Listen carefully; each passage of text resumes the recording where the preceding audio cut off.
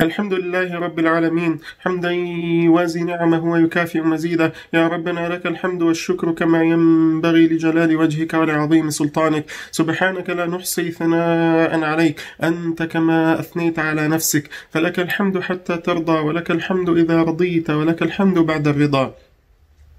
وأشهد أن لا إله إلا الله وحده لا شريك له، وأشهد أن محمدا عبد الله ورسوله. اللهم صل وسلم وبارك على سيدنا محمد وآله وصحبه ومن سار على هديه ونهجه إلى يوم الدين. All praises due to Allah subhanahu wa ta'ala. Peace be upon Prophet Muhammad sallallahu alayhi wa sallam. I bear witness that there is no God except Allah subhanahu wa ta'ala, and Prophet Muhammad sallallahu alayhi wa sallam is a messenger of Allah. My dear brothers and sisters, Assalamu alaikum wa rahmatullahi wa barakatuh. Last reminder, we mentioned that Ramadan is a test in which we sacrifice our bodily needs and our desires for 30 consecutive days. And we explained how Allah subhanahu wa ta'ala chose gratitude as a wisdom behind fasting the month of Ramadan to make our life easy, as He declared when He talked about the month of Ramadan, and He said, يُرِيدُ اللَّهُ بِكُمُ الْيُسْرَ وَلَا يُرِيدُ بِكُمُ الْعُسْرَ. That Allah subhanahu wa ta'ala intends ease, and He does not intend difficulty for us. And today inshallah ta'ala we're going to talk about another wisdom behind fasting the month of Ramadan, which is building self-discipline. In fact, maintaining self-discipline is one of the main aims behind all the acts of worship in Allah subhanahu wa ta'ala. And it is related to one of the three wisdoms behind maintaining taqwa, as we mentioned last time, which is this time لَعَلَّكُمْ تُفْلِحُونَ, to be successful. Social scientists say that there are 1,000 doors for success in this life. There are 1,000 doors to succeed in this life. And you cannot enter any of them except through the door of commitment.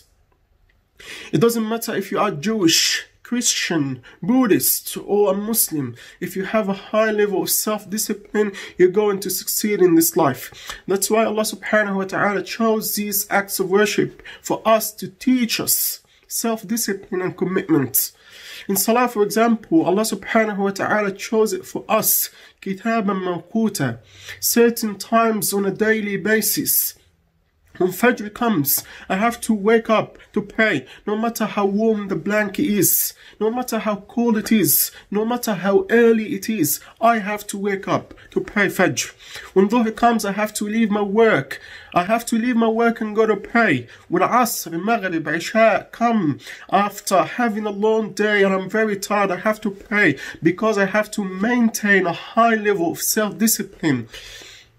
I have to maintain a strong personal commitment all the time. In zakah, we pay zakah in certain times. It is very organized. When we reach a specific amount of money, then we can pay our zakah. The same idea in Hajj. It takes a strong self-discipline to perform all the rituals of Hajj.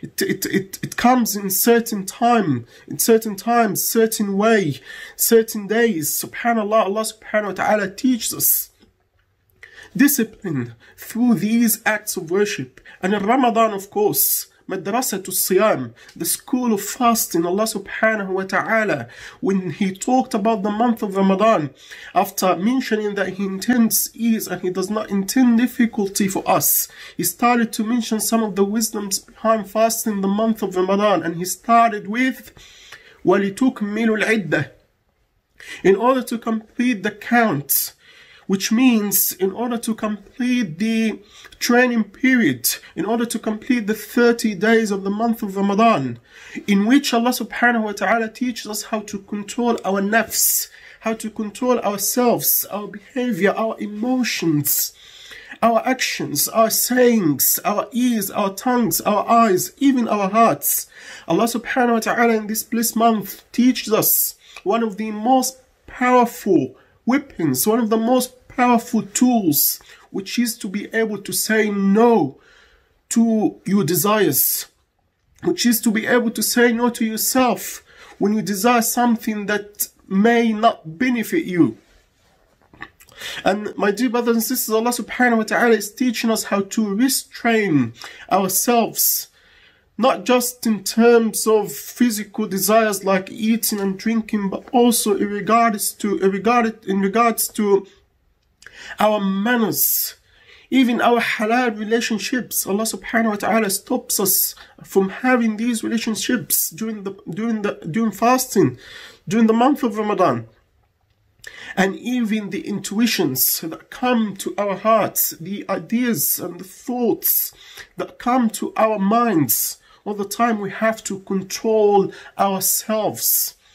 And subhanAllah, the lesson is, if we are able to stop our nafs, if we are able to restrain ourselves from many things, if we are able to sacrifice our bodily needs and desires, then we've proven to Allah subhanahu wa ta'ala and to ourselves that we can hold back. We can obey Allah subhanahu wa ta'ala easily after the month of Ramadan. And we can definitely build a high level of self-discipline during the month of Ramadan. Why? Why, Ya Rabb? To be able to achieve our goals, to be able to get things done after the month of Ramadan. Subhanallah, how many of us have decided to do many things and they stopped in the middle of the way, or even right away after they start, or even before the end, before they finish it? How many of us have decided to start a diet and they stopped? How many of us have decided to go to the gym and they stopped after going there once or twice? How many of us have decided to follow the path of Rasulullah sallallahu alaihi wasallam and they stopped after a while? How many of us have decided to memorize the Quran, learning a new language? How many of us have decided to set up goals and dreams and they stopped trying to achieve them? How many of us have decided to do many things, many new things in this life and they stopped?